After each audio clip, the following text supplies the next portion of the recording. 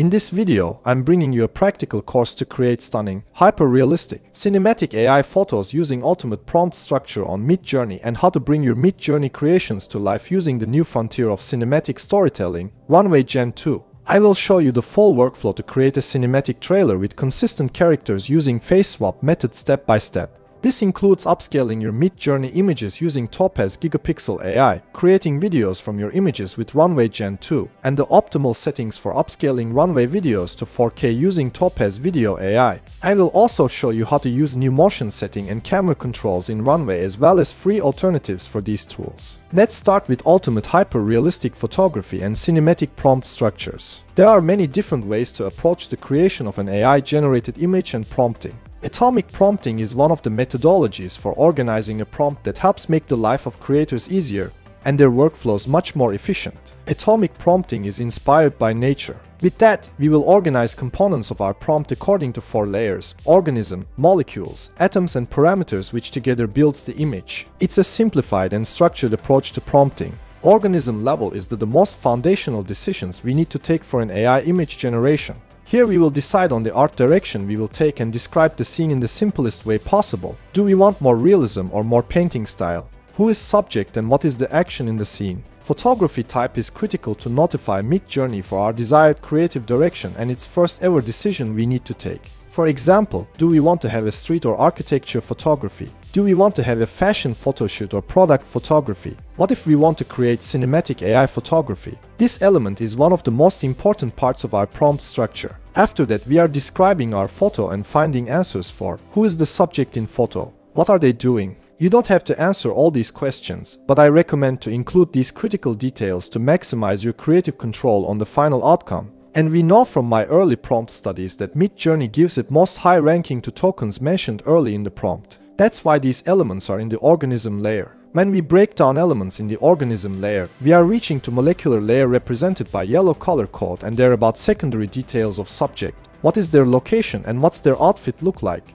In which year our subjects are living? Here we have also camera controls, camera name and photographer style. It's highly valuable to describe shot type in the prompt. Look how vibe and emotion changes when we apply different camera angles to the same subject. After this, we are going to the atomic level, where we start breaking down molecular level elements to further details. For example, details of fashion and outfit, description of background and more. Atomic level can be considered as advanced prompting, and it's not necessary for everyone unless you really want to control every detail in your image. For majority of people, organism and molecular level will be more than enough. Last decision we need to take is deciding on right parameters for our image. For example, if we want to apply default Midjourney aesthetics to our photo, and if yes, how strongly. I made videos about this before, so you can refresh your memory if you want to understand stylized parameter better. You can also use new weird parameter together with stylized to create really unique looking unconventional images. Just keep in mind to use same value for both parameters for balanced results. If you don't want to apply default Midjourney aesthetics, which includes an artsy touch, then just add style raw parameter to your prompt. It's safe to say that style raw defaults to photorealism slightly better than stylized, and notice how style raw pays attention to the original prompt more closely.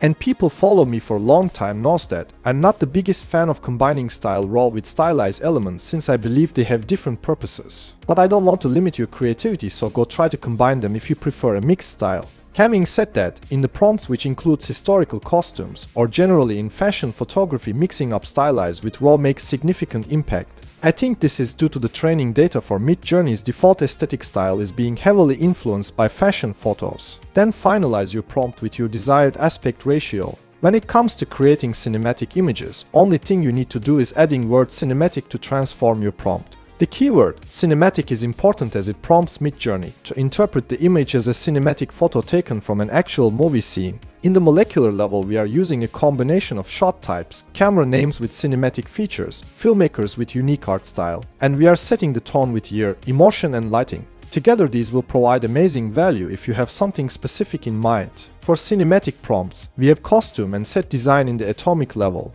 We don't have to go that deep unless we really want to control every detail in our image. If you want to keep things simple, just use the organism level together with minimum amount of parameters for a simple but effective, cinematic looking image. If you prefer to create your own cinematic universe, use this prompt. As an example, I created the movie from an alternate universe where Batman vs. Joker was a Bollywood movie from India. I recommend using the style raw parameter to fully leverage the visual style elements we incorporate in the prompt, especially if you mention a camera name or director's name with a unique style. This will exclude standard Midjourney style elements and make the algorithm truly focus on your style keywords. Since we learned how to create ultra-realistic cinematic AI photos with Midjourney, let's apply everything we learned in practice and bring our images to life to create a cinematic trailer. In my trailer, I also wanted to create consistent characters which appears throughout the trailer, not just random people. I will use combination of tools to bring those images to life, and some of them are actually paid tools, but I will give you budget alternatives to achieve similar results for some of the tools without spending too much money. First, we will decide on what kind of AI film we want to create. It's required to have some type of direction to start building our world. I was interested in the mystery of mass sighting of sky events that occurred in the sky in Fatima, Portugal in 1917. This is based on true events that happened in Portugal, with hundreds of people witnessing a glowing orb moving fast in the sky, and people were shocked by it. Now I will create a fictional film synopsis about this story, create characters and start building my universe using ChatGPT and Midjourney. I use this prompt. Here is the piece ChatGPT wrote. Now let's continue with creating our cinematic universe. Here we will use Midjourney and also use ChatGPT as prompt assistant. I will use this prompt for ChatGPT to help me create my trailer. It creates the trailer for me scene by scene with opening shot, introduction of the main and secondary characters, conflict, tension, climax and more. This is helpful, but somehow I need to translate this to a visual language of atomic prompting Midjourney can understand. For this job I'm using this prompt. Then ChatGPT translates my trailer scenes to a table with visual language that Midjourney can understand. Once I have the table, I will use ChatGPT as prompt assistant to build my Midjourney prompts based on elements on the table. Here are the Midjourney prompts created by ChatGPT for visuals of my trailer. Now I will go ahead and copy and paste these prompts to Midjourney to generate scenes for my trailer. You can of course adapt and change them a bit. Character names don't mean anything for Midjourney, so instead of that you can describe your character's physical features. We will change our character's face in the next step for consistency. Additional to that, I will probably need more shots of landscape, people and architecture of Fatima, Portugal. There is a quick way to build your cinematic world in Midjourney. Use this prompt. This prompt will bring all the necessary elements for my trailer, and combining it with the chaos parameter will ensure that I have all of these elements in my grid. Then I can upscale a lot of these elements, let's say landscape, and then use strong variation feature of Midjourney to create different landscape shots for the same town with same theme. For my trailer I need to create my characters, Beatrice and Dr. Harrison, and use their faces consistently throughout the different scenes in my trailer. I saw some people use following prompt structure in combination with inpainting for character consistency. This prompt creates a grid view with multiple angle shots of the same character. You can also use strong variation button for more similar shots. Use vary region button for inpainting mode and select extension of one of the images in the grid.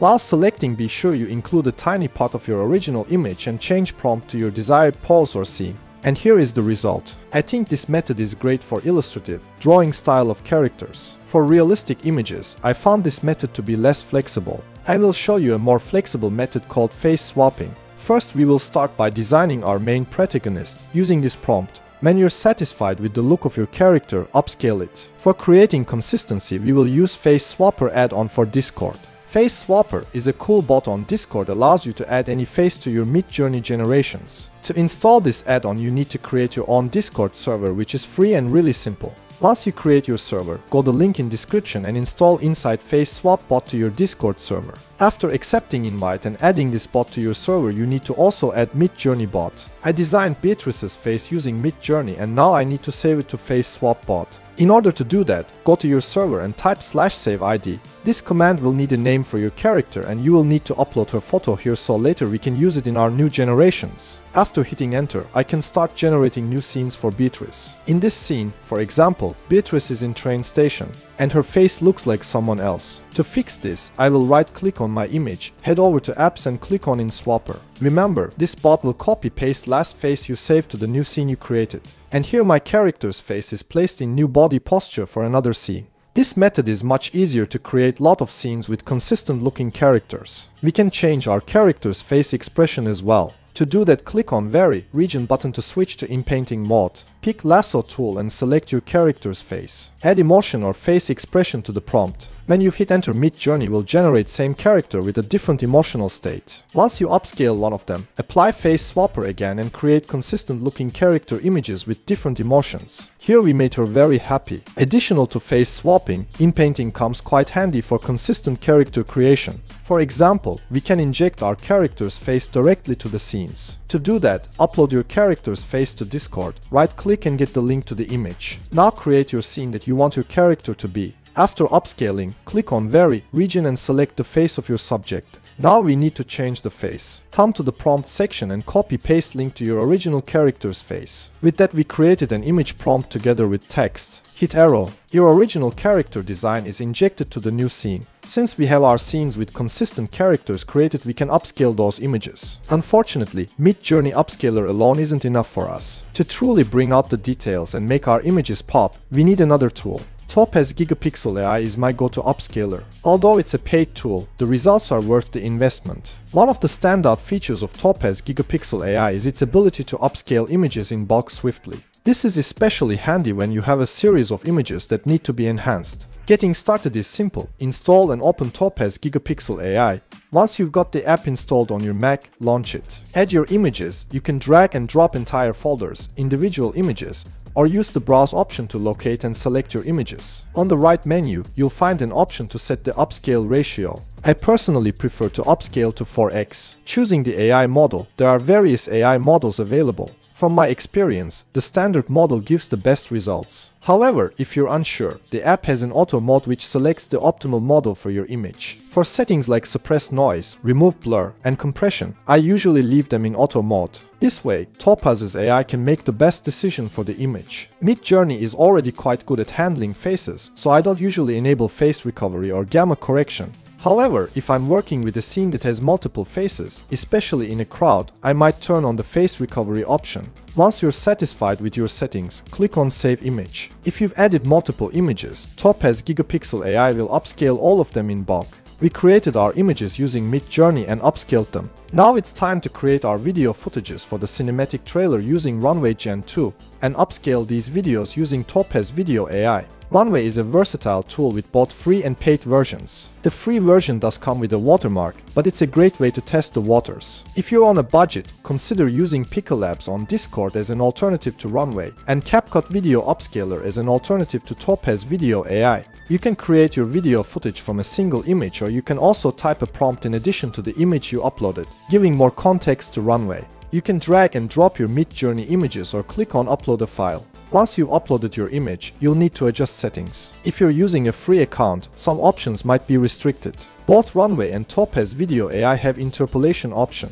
I recommend to check Runway's interpolation. This means smooth transition between frames using a machine learning algorithm. I tested interpolation of Topaz Video AI against Runway's and realized for faces Runway interpolation does a better job. However, if you have no visible faces in the scene, Topaz Video AI brings great fluidity to scene. I recommend to uncheck Runway Upscaler because it's pretty slow. We can use external tools like Topaz Video AI for this job. Runway recently added new settings called Motion. Motion allows you to set intensity of fluidity in your video. Higher values result in more motion. Default value is 5. Custom camera controls are the latest feature from Runway. It allows you to set the motion of camera. You can choose to pan horizontally or vertically. You can zoom out or zoom into your subject. One of the advantages of Runway is its ability to generate multiple videos simultaneously. This allows you to produce several videos and select the best one instead of waiting for hours. Initially, videos will be 4 seconds long, but you can extend them up to 18 seconds. I observed shots from behind tend to maintain coherence much better. Now let's export our Runway Gen2 videos to Topaz Video AI for upscaling using plus button here. I will show you my choice of settings on Topaz Video AI one by one. Let's start from the top. I want to upscale this video to high resolution, so I will choose 4x here and I keep here as 24 frames per second. We don't need AI stabilization because movement is actually an element increasing realism, and it's something we want to have. We also don't need AI motion doubler. Frame interpolation is optional. If you already use Runway interpolation in your video, then you don't need Topaz interpolation. For enhancement, let's set the video type to progressive. And for AI model, I will pick Proteus. We don't need any extra grain or noise in the image. Down below, we have some encoder presets. I like to choose ProRes, and as codec I will choose 422HQ. Hit export. With these settings you will get much better resolution for your videos. Take a look at video outputs. Adding voices of our characters to the trailer brings them to life. For this job I will use 11 Labs. First I need to choose right voices for my characters. 11 Labs allows you to sample voices so you can find the best possible option. If you click on speech synthesis, you will find some pre-selected voice options. If you go to voice library, you can find even more options and filter depending on age, gender, accent, etc. For my trailer, I need few sentences to be voice-overed so I can use them between my scenes in the trailer. I decided that voice named Charlotte fits best to my main character Beatrice. I am copy-pasting lines ChatGPT created. I'm hitting generate. For music, I used Epidemic Sound because I already had a account there. But you can use Pixabay for free stock music. To bring everything together, I use CapCut desktop version. CapCut's desktop version is much more capable and intuitive than web version. Here you can upload all the Runway videos you created and upscaled using import button. Then when you hover over the file, you will see a plus button. This will allow you to quickly add the video footage to your timeline. Also you can add text, effects, transitions, automatic captions, stickers and more. If you want to apply color correction for visual consistency between your clips, click on the footage, head over to adjustments on the video details window. Scroll down adjustments and you will see detailed color and light related settings for cinematic look. Another important detail you may need is to decrease or increase music levels depending on the scene. For this job, head over to your music file in the timeline. On the corner of the media details window, you will find this square button called Add Keyframe. This button allows you to add keyframes to your music so you can adjust volume level scene by scene. Their mobile app has a feature called 3D Zoom. You can upload some of your Midjourney images and create this cool parallax effect. Now, let me show you the final trailer. A light in the sky, of a kind I had never seen before.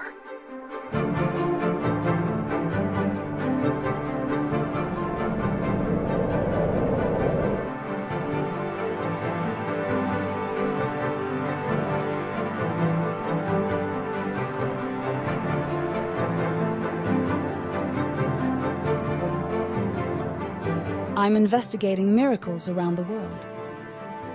Something happened there that day in Fatima. Vatican wants me to find the truth. They want to keep people in dark and dumb, so they would never know the truth.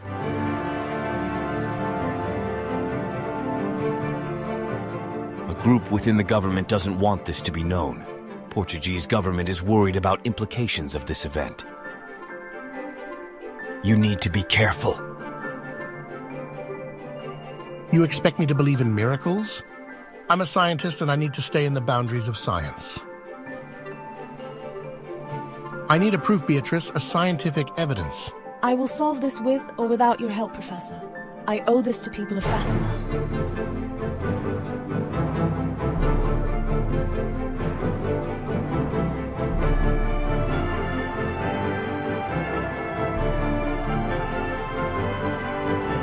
Subconscious is like a recording of everything that has happened in your lifetime in the background. We need a way to unlock those memories if we want to solve this puzzle.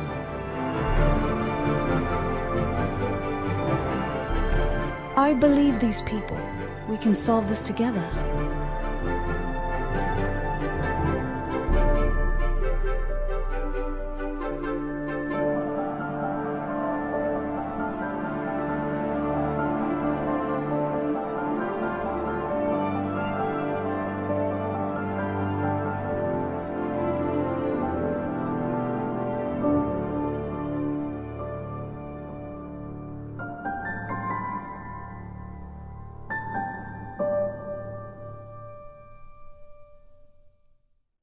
I believe everyone can create art. That's why I'm creating these high-quality Midjourney courses for free so everyone can watch and learn without paying hundreds of dollars. Hopefully this video was truly helpful for you. If so, give it a thumbs up and subscribe to my channel for more awesome tutorials. If you want to learn more about creating AI photos, videos and everything AI related, click here.